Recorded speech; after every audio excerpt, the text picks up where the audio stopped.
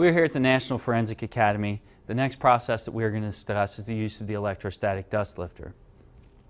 Similar to the gelatin lifter, we have located a dust impression on this multi-surfaced and textured background here, and our goal is to remove that dust impression from the surface.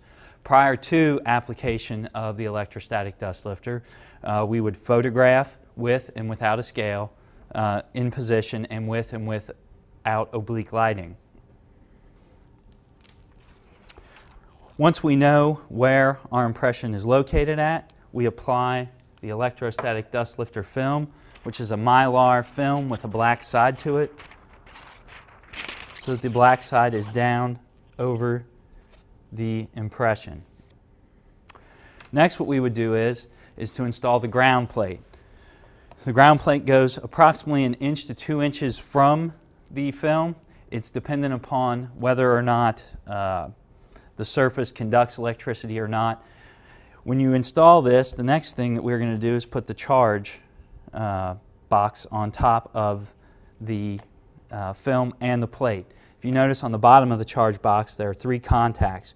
This contact needs to make sure is on the back of the film, and these 2 contacts need to make sure that they're on the ground plate.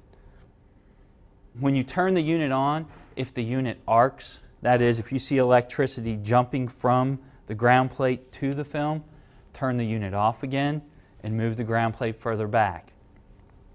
If, when we turn the unit on, as we slowly turn up the power, we do not see the film draw down to the surface, again, turn the power off and move the ground plate a little bit closer to the film.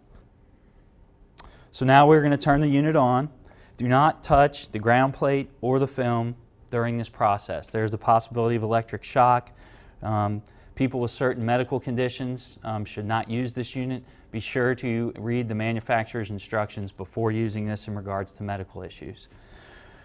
So we'll turn up the unit. It'll come on. You'll see the edges of the film as we turn it up draw down to the surface.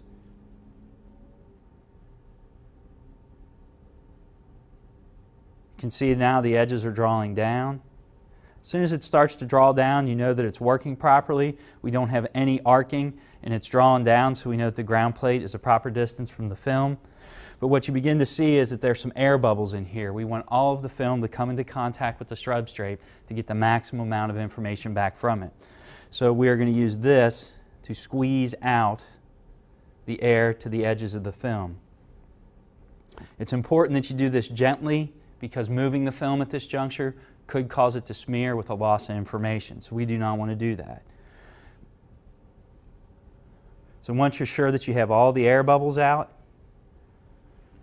you can turn the unit back down into an off position, remove the charge box and the ground plate. When we lift the film, again, before you package this film, it's imperative that you photograph it. Over time, this can lose its electrostatic charge, and you can lose information just by storing it in a semi-humid environment. So once you get it up, make sure that you photograph this thoroughly, again, with and without scale. The next stage is to package the item. It's much like the gelatin lifter.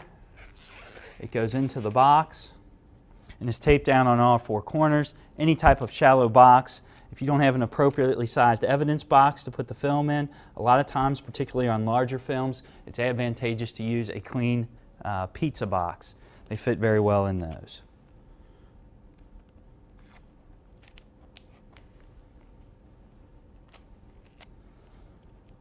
When you store your electrostatic dust lifter, lift here, it's very important that you store it in a low humidity environment.